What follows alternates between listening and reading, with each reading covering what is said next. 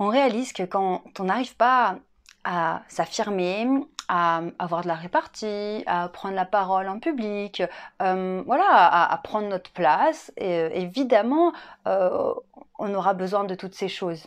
Estime de soi, confiance en soi, même amour de soi, etc.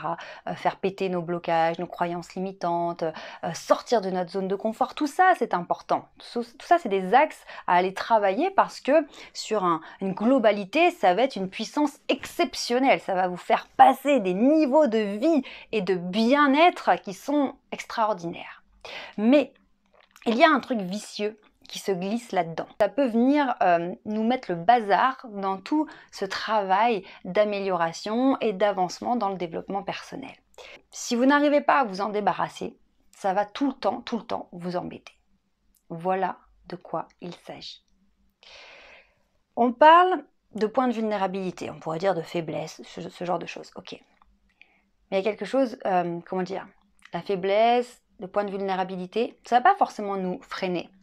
Par exemple, personnellement, j'ai de gros problèmes de santé. C'est un vrai point de vulnérabilité puisque je ne suis pas à l'aise avec mon corps, ma santé, etc.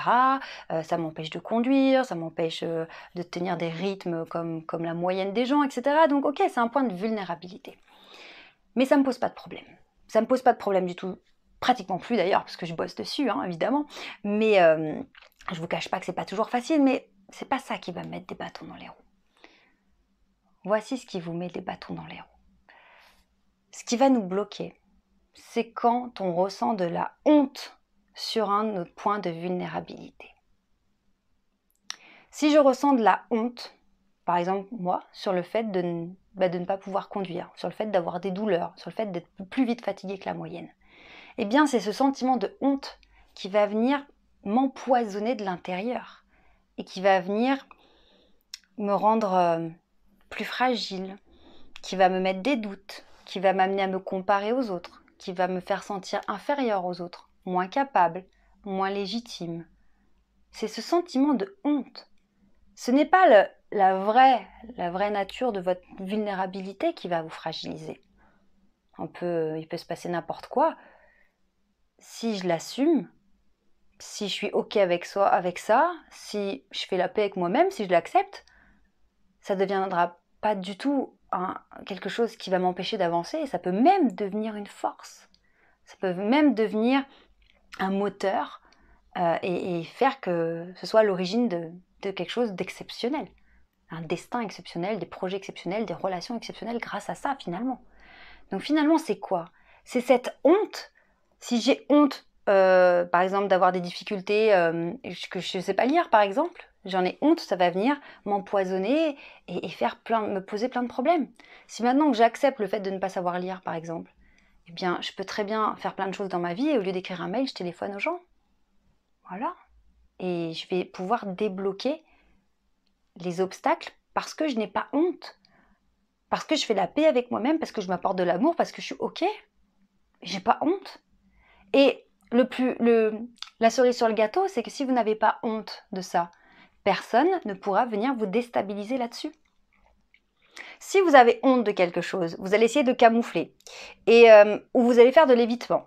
Et dans tous les cas, ça va se sentir. Ça va se sentir dans votre énergie, dans votre communication, votre façon de parler, de regarder les gens, votre façon de réagir, votre langage corporel. On va sentir qu'il y a un truc qui tourne pas rond, il y a un truc qui coince. On ne saura pas dire quoi, mais vous ne pourrez pas rayonner pleinement. Vous ne pourrez pas avoir cette assurance, cette aisance, ce charisme, ce côté où, waouh, cette personne, on sent qu'elle est 100% elle est 100% authentique, elle vit pleinement et du coup c'est magnétique parce que on sent que vous êtes vraiment dans l'instant, dans votre vie, vous êtes bien avec vous-même, donc vous êtes bien avec les autres, donc les autres se sentent bien avec vous parce que tout est fluide, tout est libéré. Quand il y a un sentiment de honte, eh ben ça bloque. Ça bloque et en plus que ça bloque, on va dire au niveau de l'énergie et de ce que vous allez vibrer, de ce que les gens vont ressentir sur un plan un peu abstrait, impalpable au niveau de l'énergie, eh bien ça va aussi se manifester sous forme de pensée. Ah ça se voit, ah bah du coup je suis moins bien que les autres, ah bah du coup je vais pas y arriver, du coup je suis pas vraiment légitime. Et donc ce sentiment de honte va venir nous ronger, nous pourrir de l'intérieur. L'erreur serait de se dire, oui, mais j'ai honte parce que, mais c'est normal d'avoir honte parce que voilà ce que j'ai vécu. Qui a dit que c'était normal d'avoir honte pour ça et que c'était, comment dire, normal et presque bien d'avoir honte? Non. On n'est pas obligé de ressentir de la honte sur des difficultés qu'on a pu vivre, qu'on ait eu des problèmes de santé, qu'on ait connu la pauvreté, qu'on ait connu un divorce, un abandon, un rejet, peu importe ce qu'on ait connu, ce qu'on ait vécu, on n'est pas obligé d'en avoir honte en fait. C'est pas automatique. Peut-être qu'au départ, on peut être très touché, très affecté, peut-être affaibli pendant un moment, etc. Peut-être même ressentir de la honte à un moment donné. Ok, il n'y a pas de souci. Mais on n'est pas obligé de cultiver et de garder ce sentiment de honte au fond de nous comme ça pendant des années, des décennies et toute une vie. Parce que avoir honte de soi ou de quelque chose qu'on a vécu ou d'une part de nous-mêmes, c'est un véritable poison.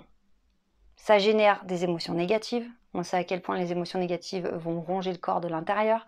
Ça génère des doutes, ça génère des peurs, ça génère des mauvaises interprétations, ça génère plein de choses qui sont terribles. Donc dans cette vidéo, j'aimerais vraiment qu'aujourd'hui vous posiez la question, est-ce qu'il n'y aurait pas un truc qui me fait honte chez moi? Est-ce que j'ai pas honte de quelque chose? Même si ça paraît anodin. Les petits trucs qui vous font sentir moins bien que les autres, qui vous font sentir ridicule. Même vous dites, mais c'est même pas avouable tellement c'est nul. Bon, bah, tout ce qui est honte, ridicule, nul, non. Faites la paix avec vous-même. Il y a une multitude de raisons qui ont fait qu'aujourd'hui vous ressentez ça. Et c'est pas grave. Ne culpabilisez pas de vous sentir honteux, de vous sentir nul. Ok, vous avez eu un parcours qui a fait qu'aujourd'hui vous vous sentez comme ça. On reste factuel, on s'en fout.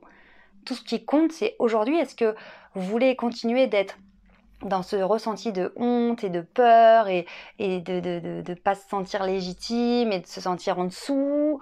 Ou est-ce que vous voulez vous débarrasser de ce sentiment de honte qui vous pourrit de l'intérieur? Et pour se débarrasser de ce sentiment de honte, on en reparlera dans d'autres vidéos parce que cette vidéo commence déjà à durer, mais la vidéo d'aujourd'hui était vraiment pour avoir la prise de conscience que la honte vous pourrit de l'intérieur et aussi réfléchir sur qu'est-ce qui vous fait honte dans votre vie aujourd'hui. Donc maintenant, pour se libérer de la honte, évidemment, on va aller travailler sur notre estime de nous-mêmes, nous redonner de la valeur et faire la paix avec soi-même. Moi, à un moment donné, j'avais tellement honte d'être malade, honte d'être fatiguée, honte d'avoir tout le temps des douleurs, honte de ne pas être capable de faire un job comme n'importe qui, d'aller prendre n'importe quel boulot et travailler comme tout le monde. J'en avais honte. Et c'était terrible, ça prend une énergie de dingue d'avoir honte. Et au final, c'est quand on commence enfin à faire la paix avec soi-même, avec son passé, avec ce qui nous est arrivé, et ouais, vraiment faire la paix avec nous-mêmes. Si, mais t'as pas à avoir honte en fait. En fait, c'est pas toi qui as choisi. Et puis t'as un parcours de vie qui est le tien, et chacun fait ce qu'il peut avec ce qu'il a, c'est déjà beaucoup. Et donc, je vais arrêter de me rabaisser, d'avoir honte de moi. Je vais commencer à être fière de moi. Je vais commencer à être fière d'être arrivée déjà jusqu'ici, parce que c'est déjà énorme. Et je vais commencer à regarder et à voir tout ce que j'ai déjà accompli dans ma vie. Donc, petit exercice pour cette fin de vidéo. Après avoir compris à quel point la honte est un poison de l'intérieur, après avoir pris conscience peut-être de une ou plusieurs choses qui vous génèrent de la honte chez vous encore actuellement, je vais vous demander dans un objectif de faire la paix avec vous-même, parce que l'objectif final c'est quand même de faire la paix avec soi-même, d'être bien dans ses baskets, de ressentir une paix intérieure et de s'apporter de l'amour, c'est tellement puissant. Je vais vous demander de faire la liste de tout ce que vous avez accompli dans votre vie jusqu'ici. Tout, je dirais vos succès, mais souvent on s'imagine qu'il faut des grands succès, oui j'ai eu tel succès. Non, toutes les choses qui vous ont arrivé, tous les obstacles que vous avez rencontrés et que vous avez surmontés. Puisque si vous êtes là aujourd'hui, c'est bien que vous les avez surmontés puisque vous êtes toujours ici aujourd'hui avec nous. Donc commencez à faire la liste de tout ce que vous avez surmonté, tout ce que vous avez réussi, malgré tout, malgré les difficultés, et commencez enfin aujourd'hui à faire la paix avec vous-même pour enfin faire équipe avec vous-même. Et vous allez voir que de régler ce sentiment de honte et de ne plus avoir honte de vous-même, ça va vous donner tellement de... J'ai même mon corps qui se redresse là quand j'y pense. Vous voyez, à tel point le langage corporel est dingue. rien que de penser comment ça va vous ouvrir, vous n'avez plus honte de vous, vous êtes fiers de vous, vous redonnez de la valeur, vous reprenez votre place. Et waouh, c'est tellement énorme. Donc vraiment, c'est tout ce que je vous souhaite. Donc faites cet exercice. Posez-vous la question, est-ce que vous avez honte de quelque chose? Et allez régler ça avec vous-même. Prenez bien soin de vous et n'oubliez jamais, vous méritez de réussir, vous méritez d'être heureux.